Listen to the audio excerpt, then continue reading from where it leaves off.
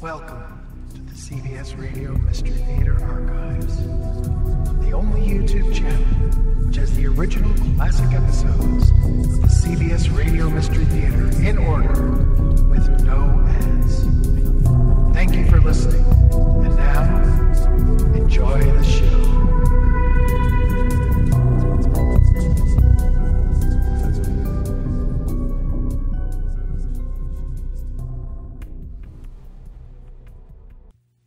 The CBS Radio Mystery Theater presents...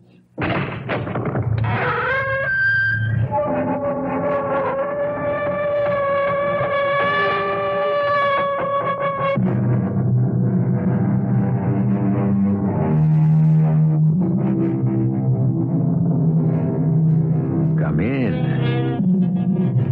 Welcome. I'm E.G. Marshall. Not many people, I suppose, remember the name of the writer Joseph Sheridan Le Fanu. Yet among fans of the Gothic tale, he is considered by many as the equal of the great masters such as Poe, Stevenson, and de Maupassant. Judge for yourself as you listen to perhaps his greatest short story, grisly, ghoulish, and inaccessibly haunting. The candle is out. No! It is too late! He has come for me! Don't leave her alone in the dark. The door! I can't budge it. We will break it down. No! No!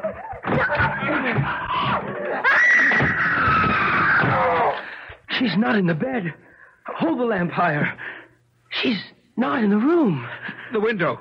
Could she have fallen or jumped? The shutters are closed. The latch still thrown. There. Can you see anything, Shalkin? No, Herr Bookman. The street is empty. The canal is smooth as glass. She's gone. Rose is gone, as if she'd never returned.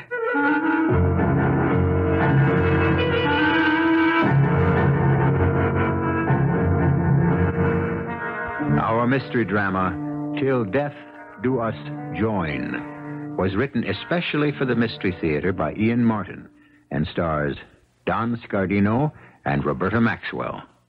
It is sponsored in part by Buick Motor Division and Anheuser-Busch Incorporated, Brewers of Budweiser. I'll be back shortly with Act One.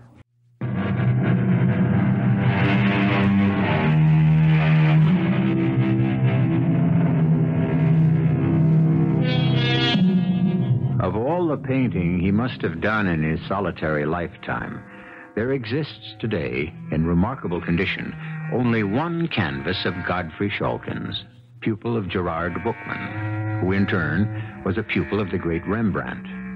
The picture represents a chamber in some antique religious building. Its foreground is occupied by a young woman of startling beauty, her face illuminated by a strange smile, half lovely, half evil. In the background is the shadowy form of a man dressed in the old Flemish fashion, propped up in a coffin, as though in a bed. A fascinating picture, and a chilling one. No one who views it can repress a shudder. Why? On the back of the canvas is a legend, written in cramped longhand by the painter, which may serve to explain why. They think me boorish, rude, and laugh at my slovenly ways and filthy habits. But they buy my pictures, for I am an artist beyond peer. My whole life I have devoted to trying to forget what I once was. The only life I have had is canvas and pigments, and a search for escape in the only fashion I can accomplish it. But once I was young as other men, with a bright future in my chosen profession, full of laughter and joy and madly in love. Oh, there were barriers to overcome, impossible heights to scale, but with the hope and optimism of youth, I knew I could win out. How could I know that a force beyond any human strength would strangle my spirit, twist and deform my soul, and doom me to a lifetime of despair? Rose.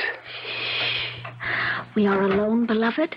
All the other students are gone. And Herr Bookman? He left the studio for home less than 5 minutes ago. I know. I only wanted to be sure I had made no mistake. How do you know? I had Jacob, the groom, drive me into Amsterdam today to shop for some silks. On the way back, I had him stop at his favorite beer stub to have a beer and groom the horses, whilst I took a stroll along the canal. I was hoping to catch you alone at the studio, and my prayers were answered when I saw my uncle climb into his carriage and drive off. My dearest one, if only I could declare my love for you openly. Oh, you will be famous very soon, and we are still young. We have time. Every moment spent away from you is an eternity. It is just as bad for me, but for the moment, we must live with it. Come, let me see what you have been working on, my genius. No, it is in no shape. I cannot make it come right, and it is still only a sketch. But, Godfrey, you're wrong. The conception is beautiful, and even the freehand outline tells all the world you are a master, or to become one. Tells all the world. Well, perhaps you're right, for you are all my world. If whatever I do satisfies you, it would be reward enough. Oh, no. We must do better than that so that we can have each other. Finish this one as you have started, and I will see that Uncle Gerard gets the canvas to the right places. Once someone buys you, you will become a vogue. I know it. I feel it in my bones. Not in your heart? In my heart, what I feel is my love for a man named Godfrey Schalken. Will I ever be rich enough to make you my wife? Hold me, Godfrey. Hold me very tight. Rose. I want to believe. Help me to. In every way I can. Oh. But what happened? I don't know. A sudden chill, as if... The time. I must go. I would do nothing to set Herr Bookman against us. Why can't I just go to him? No, I beg you. I know my uncle. He would only send you away, and then you would have lost everything. Me, his teaching, your future. Hush, my darling. Trust in God. And let us hope. I love you. I shall always love you. God give you grace.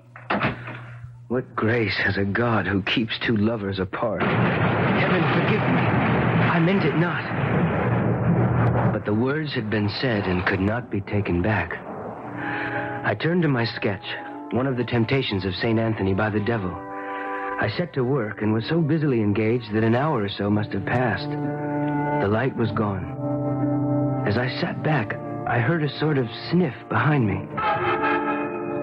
A few feet behind me stood the figure of an elderly man in a cloak and a broad-brimmed conical hat. The room was so dark by now that the shadow from his hat obscured his features entirely. But I was impressed, awed at the perfect stone-like stillness of the figure. I'm sorry, I didn't hear you come in. This is the studio of Gerard Bookman. It is. Will you sit, mynheer? No. I wish to talk to him. He has returned to his home some hours past. If you would wish to seek him there... No. Will you see him before tomorrow evening? Oh, yes, sir. I am one of his pupils, and he will be here by late morning to commence his classes. Are you to be trusted with a message? I hope so. Fail to deliver it at your peril. Tell Gerard Bookman that Meneer van der Hausen of Rotterdam wishes to speak to him here tomorrow evening at exactly 7 in this room on matters of weight. He turned abruptly and with a quick but utterly silent step quit the room. Some strange premonition drew me to the window through which I could see the exit door to the street bordering the canal. I waited in vain for him to appear. The darkness was now gathering in earnest. Leaving the studio and locking the door, I half expected to find him lurking in the halls below. But he had vanished as mysteriously and completely as he had first appeared. Nor was the mysterious stranger further identified when I reported him to Mynheer Bookman the following noon. Vanderhausen? Vanderhausen. No, name means nothing to me. From Rotterdam, you say? He said. Yes. Well, we shall wait for the appointed hour, and in the meanwhile, to work. I have looked at your sketches on the temptation of St. Anthony. The line, the chiaroscuro, the coloration are acceptable, well done and conceived. But the expressions, it's as if St. Anthony were the devil and the devil the saint. What is your conception? Why? Your Honor, I cannot answer. I do not know. Well, the other pupils are arriving. Now, let's see if your conception can improve during class studies.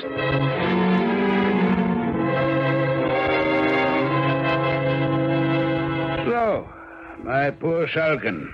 The others are all gone, and I had little time for you today. How went the canvas?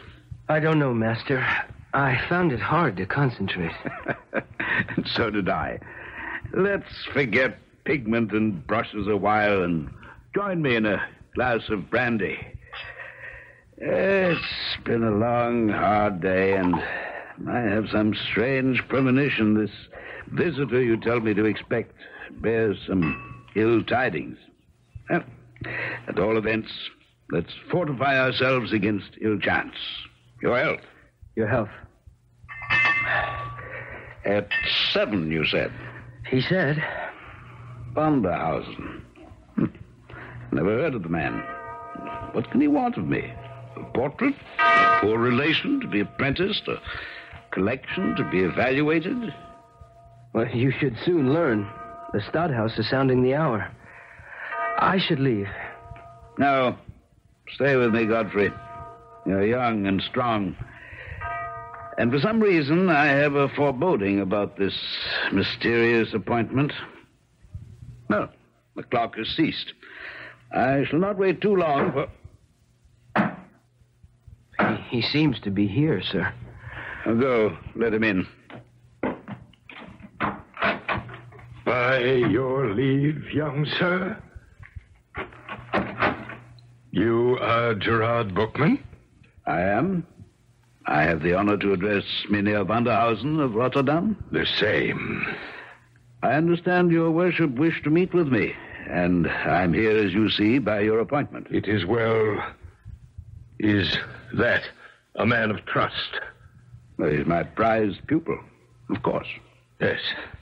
Well, then let him take this box of leather and get the nearest jeweler or goldsmith to value its contents. Why? That I will explain to you alone. But I wish him to return with a certificate of the value of the contents. That is a strange request, Mynheer. May I ask the reason? When we are alone. And I think Jan Spuiten in the next street will still be open. Godfrey, will you gratify the gentleman's wish? Your wish, sir. I will take as little time as I can. I had in my hands a small leather case, about 9 inches square, surprisingly heavy for its size. I was less curious about its contents than the conversation I was about to miss. If I could even have dreamed of its subject and the consequences. But how could I? Instead of clairvoyance, I reacted normally to my master's order and sought the information I had been asked to get. Who is it? Godfrey Schalken, pupil of Master Gerard Bookman. Were it not for your master's good offices and the designs he presents me with, neither God nor the devil would persuade me to open up at this late hour. Well, what is it, young sir? My master bid me bring the contents of this leather case to you for evaluation. That scuffed and crumbling jewel box? What nonsense. Still, by its antiquity, it's curious and challenging. Come in, by all means. Winds makes enemies of my old bones. Now, what is the urgency that prompts this haste? I know not, Mynheer Spuyten. Well, then let me see. Give me the case. Good Lord. What is it? A moment. My loop and my scale so I can examine and weigh. Gold ingots. If they say it true, this is a king's ransom, young man.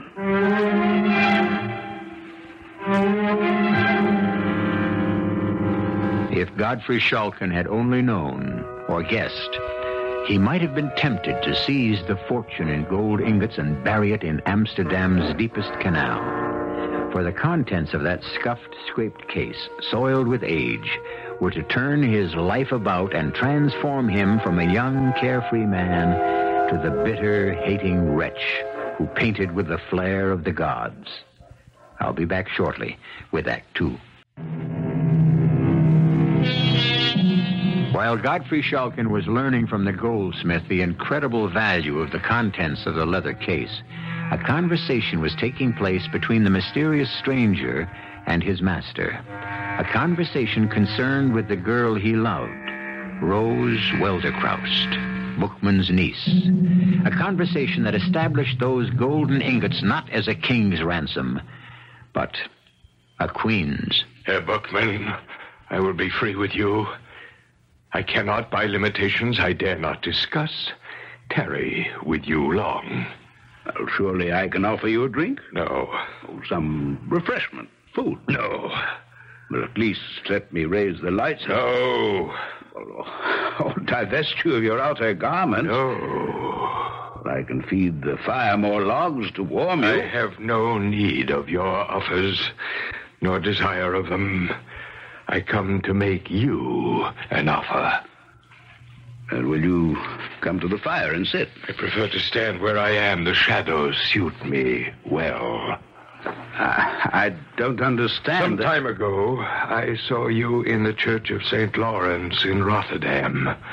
With you was a young girl of exceptional beauty, whom I later ascertained was your niece. I desire to marry her. Without meeting her, conversing with her, just from one glimpse? That was enough to convince me she was the woman I desire to share my future with. But Rose... If I can satisfy you that I am wealthier than any husband you could ever dream for her, I expect that you, Herr Bookman, will forward my suit with your authority. And I must add that if you are to approve my proposal, it must be here and now, for I can brook no delays. You're extremely arbitrary, Mynheer. I am constrained to be. I offer no apology. I did not ask for one. You might reasonably have. My circumstances are such that I have none to offer. Well, you must be aware that my niece has a will of her own and may not acquiesce in what we may design for her advantage. The young man I sent out with a packet will return shortly. That will prove the evidence of my wealth and security for your niece's life. I promise you it will be 10 times the fortune she could expect. All of it in the interest that accrues shall be hers as long as she lives. Can I be more liberal? Well, if what you tell me is true, of course not. As to my respectability, you must take that for granted, at least for the present. I buy my name and reputation with what you're about to discover about me. My wealth. You must give me a moment to think. I remind you again, my time is limited. I will not pledge myself unnecessarily. But you will if it is necessary, and I consider it so. A testy old gentleman determined to have his own way, eh? Why, those were the very words that you were thinking, I know. You also thought to yourself, all things considered, I'm not justified in declining the offer if the gold involved is satisfactory. Am I correct? You read my mind correctly. Please forgive the intrusion. and my abruptness.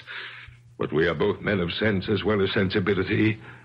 Your niece is penniless. I shall make her as rich or richer than a queen. When your young man returns with a valuation, if you don't wish the proposal withdrawn, you must immediately sign this engagement. Enter. Master, I have brought Mynheer Spuyten's valuation of the contents of the case. Give them to Mynheer Vanderhausen. Oh, no. No. Give them to Mynheer Bookman. Yes, sir. Here they are, Master. Gold ingots? The value. I can't believe it. Neither could Jan Spuyten or myself. I fled back through the streets, searching every shadow. I have never seen so much wealth. 10,000 guilders. A token only. My wealth is limitless. Will you sign the contract now? A moment. My eyes are tired and the light is dim. This youth must witness the contract. Let him read it to you. Will you, Godfrey? Yes, Master. This document represents an irrevocable agreement by Gerard Bookman as guardian at law to give Wilken Vanderhausen the hand of his niece, Rose Velderkaus. Go on, boy, go on. Of his niece, Rose Velderkaus, in marriage within 1 week of the date of this document. In exchange for this covenant, the said Wilken Vanderhausen agrees to provide as a marriage settlement a package of gold ingots I valued... don't think it's necessary to read the rest. It's only the jargon of advocates. Mynheer Bookman, I have not tried in any way to stint in my offer.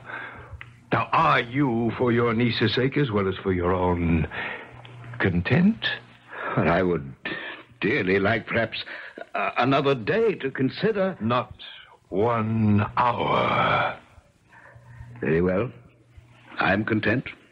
I can scarcely deny my niece her good fortune. Eh, Godfrey? How can I presume to offer an opinion? Except that Rose, your Frau Velderkaus, should she not be consulted? A young girl is not the best judge of her future. Rose is my responsibility. Lovely as she is, when could she have such a chance again? Mynheer Vanderhausen, I'm content. It is a bargain. Mm-hmm. Then sign at once, I implore you, for I am weary. Very well. And now, the witness. I can't. I won't. What's this, Godfrey? I've taken you into my studio, supported you, taught you, reared you. How can you refuse me one simple request in return? I can't. Well, surely Rose... There is only one answer, Mynheer Bookman. That young man is as taken with your niece as I am. Very well. Now, would you choose between us? Must we find another witness, or do I take my document and vanish from your life? Godfrey, how can you think of Rose? You, a painter, an artist. You have your own dedication in a field which may leave you penniless for the rest of your life. If you do truly love Rose, how can you deny her this opportunity? I love her more than life itself. I want only her happiness. Then sign. Master, there is Rose herself. Rose is not yet ready to know her own mind. I am her guardian. It's my duty to secure her future. If you love my niece, you'll realize it's in her own best interests. Because I love her, then, I sign. It is well. I will take the contract, and you keep the gold. I shall visit you at your house tomorrow night at 9 o'clock, my good Mynheer Bookman, to meet formally with the object of the contract. Again, stiffly, but with the same rapid movement, the shadowed figure was gone so swiftly I had no time to open the door for him. Again, the same unnamed fear drove me to the window to watch for his exit down below. And again, his movement must have been so rapid that I failed to see him leave and enter the street. Godfrey? Yes, Master. I'm sorry. I didn't know that you'd formed an attachment to my niece. I have no right to. And I'm glad you're sensible of that. A painter, it's an uneasy life of sacrifice and, most of the time, poverty. So I shall hold my peace till the appointment a week from now. And you will join us at dinner. Must I? It will be better for all of us to face and accept the future.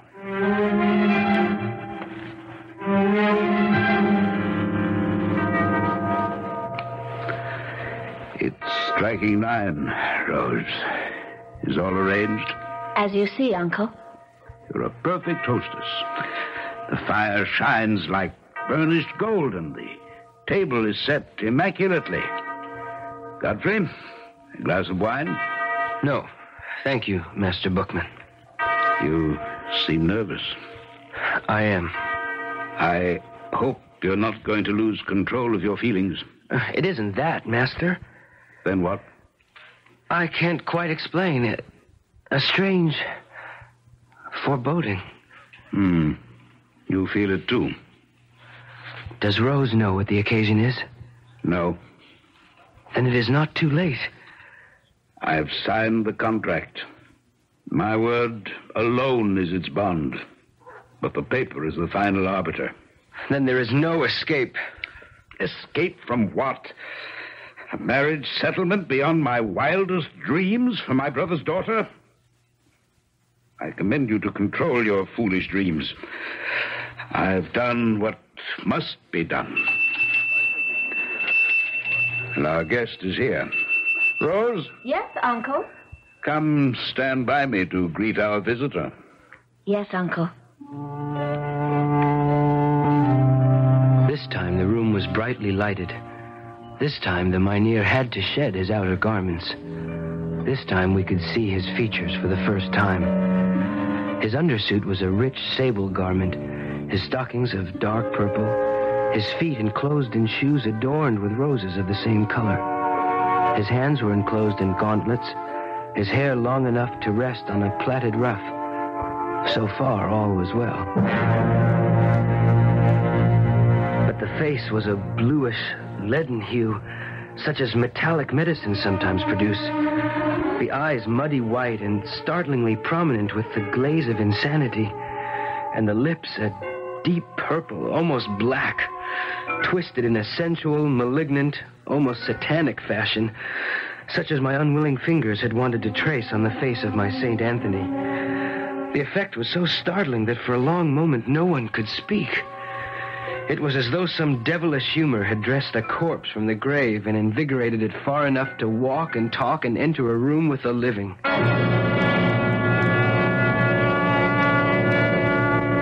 One must admit, of course, that Shulkin could scarcely see his rival, or to be more truthful, the man who had stolen his beloved from him, in the best light.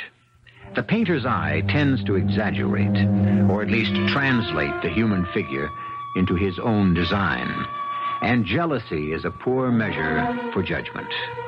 When we return shortly with Act 3, we will be able to make our own assessment of this strange and devious story. The stranger spoke little during the half hour or so he stayed, nor could his host manage many more words. Such, indeed, was the nervous terror that Vanderhausen inspired, that it was an effort not to fly in panic from the room. Something undescribably odd was about him. His movements, as if directed by a spirit unused to managing the machinery of the body. And two things were remarked by all: the fact that his eyelids never closed, and that his chest was motionless, unstirred by the process of respiration. It was with a feeling of infinite relief for all when the door finally closed behind him. Oh, thank God. Are you all right, Rose? No. I feel as chilled as someone with fever. My dear, don't exaggerate. I don't. He's a frightful man.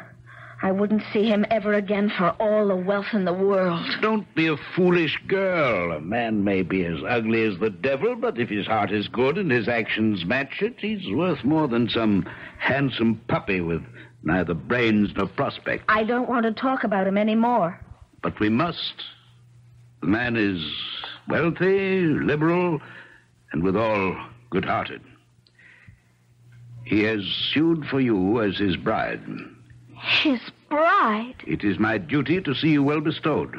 I promised your father on his deathbed that I would make sure of that. Uncle, not that man.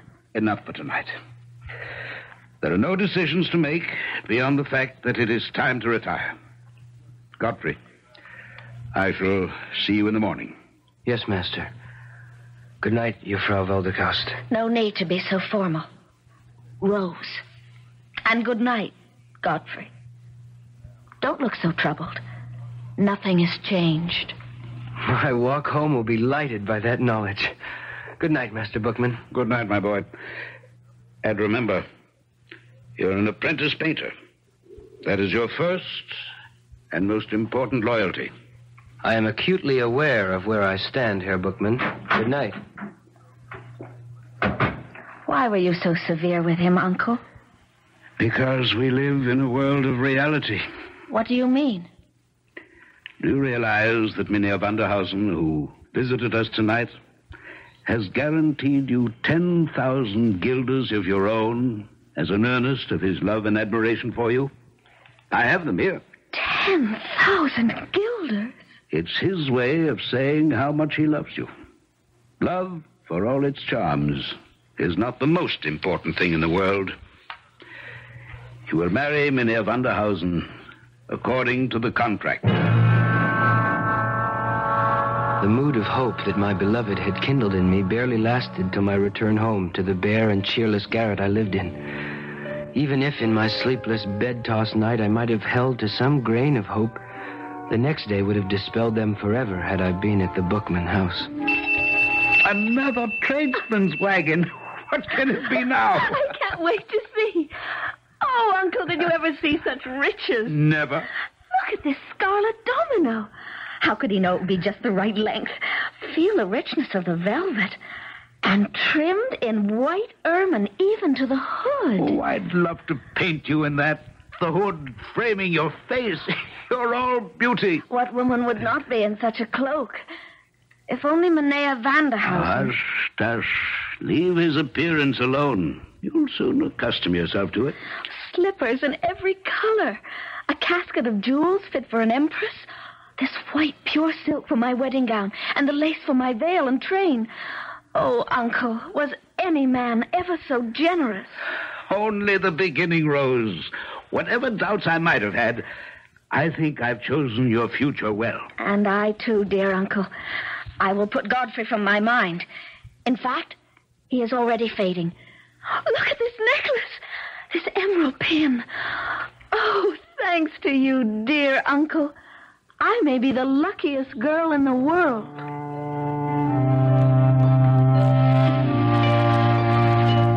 And so, 1 week later, I had to swallow my pride and watch my repulsive rival carry off my beloved Rose in solemn pomp in a carriage and four out of my life to Rotterdam. But I was mistaken. Rose Velderkast, now Rose Vanderhausen, was not out of my life yet.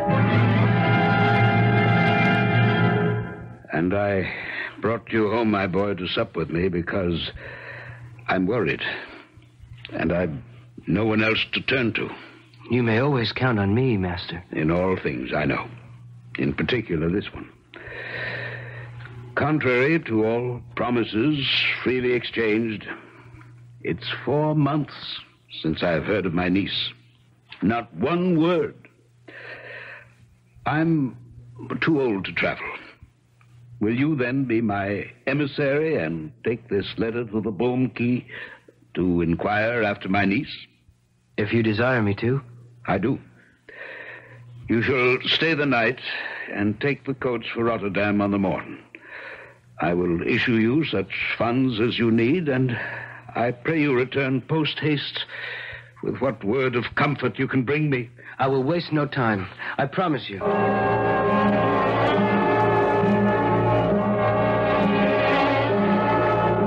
I left not a house in the Boomkey untried, Master, but no one had ever heard of Mynheer Vanderhausen. Well, then where is my niece? I cannot tell.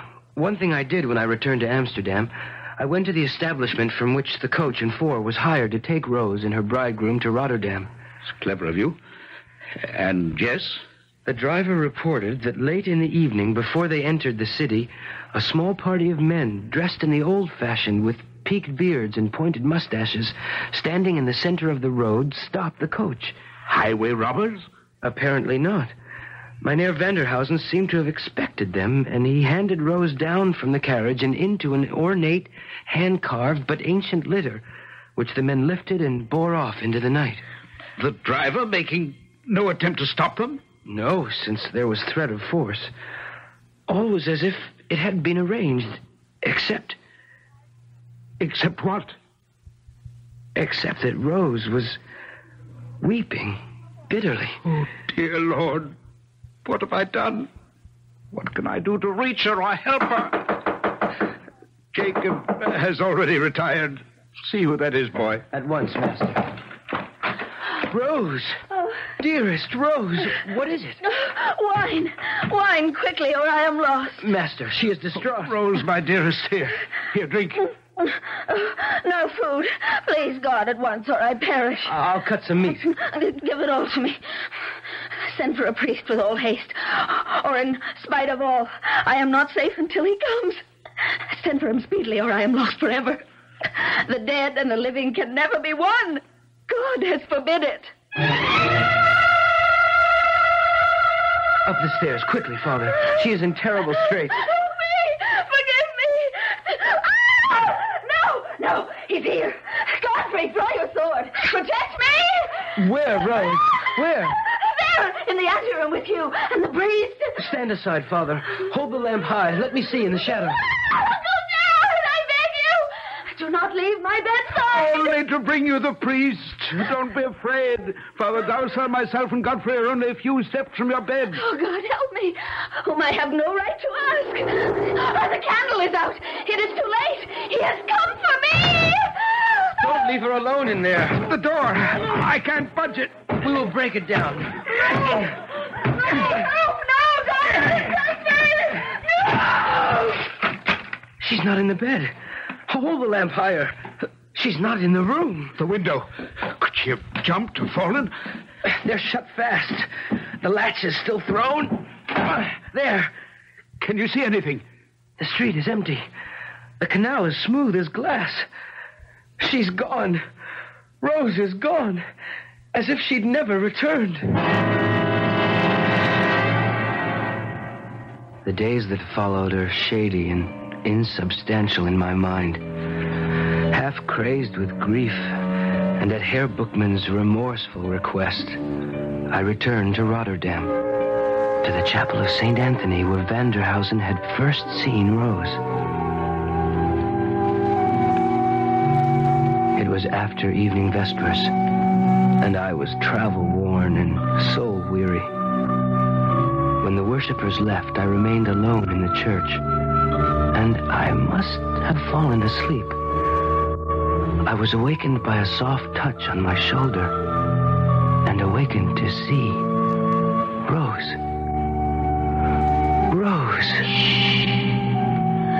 I want you to forget me, Godfrey, and know that I am content and free from sin at last. Come with me. She led me by the hand, a lamp in her hand, down a flight of steps into the vaults below. The music faded, and there was only the sound of our footsteps echoing on the stone.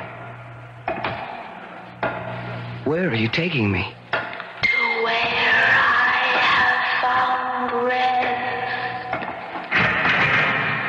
Enter. The room was a bedroom, richly furnished. Its main feature, a great four-poster bed, the curtains drawn. She crossed to them, smiling, and said, You see, we are united at last, my husband and I. Sitting bolt upright on the bed, held in its position by the pillows, was Mynheer Vanderhausen. The costume I recognized. The face, what was left of it, was still livid as I had first seen it. But by now the bones showed through the decayed flesh. The hands were little more than the claws of a skeleton. Exhausted as I was, overcome by emotion, the room suddenly swayed, and I lost consciousness.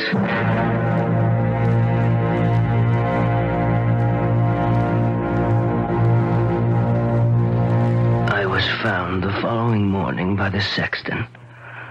The room in which I lay was the same, except that all the furnishings were gone, save one.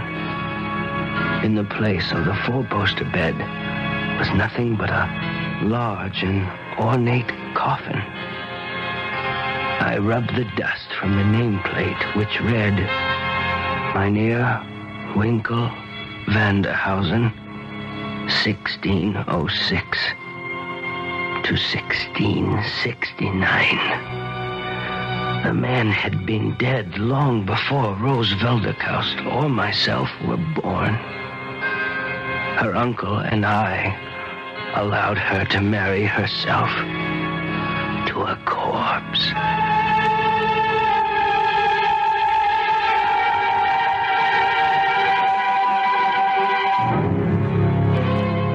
A sad and terrifying story, not calculated to make sleep any easier tonight, and yet a fascinating and absorbing one, as all of us are drawn irresistibly to the macabre. Besides, of course, it wasn't true.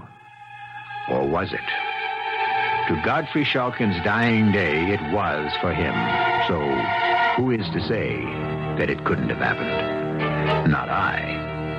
As I said in the beginning, you make your own judgment. I'll be back shortly.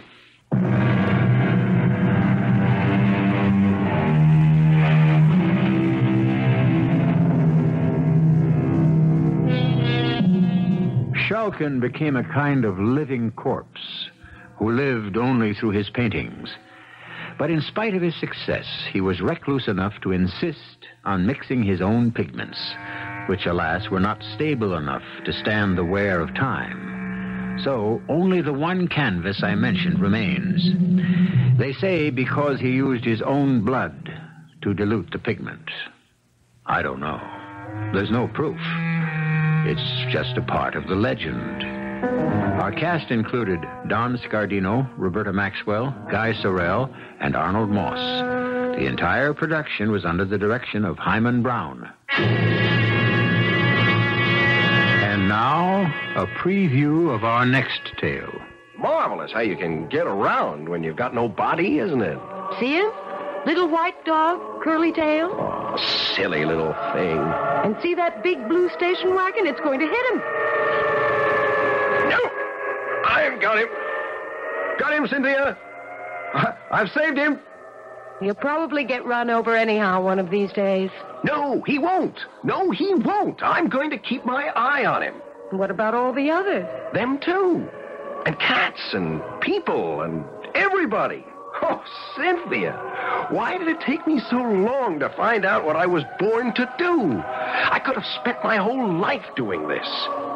Cynthia, my afterlife is going to be 100 times more exciting than my life ever was. Radio Mystery Theater was sponsored in part by Anheuser-Busch Incorporated, Brewers of Budweiser, and Buick Motor Division. This is E.G. Marshall inviting you to return to our Mystery Theater for another adventure in the macabre. Until next time, pleasant dreams.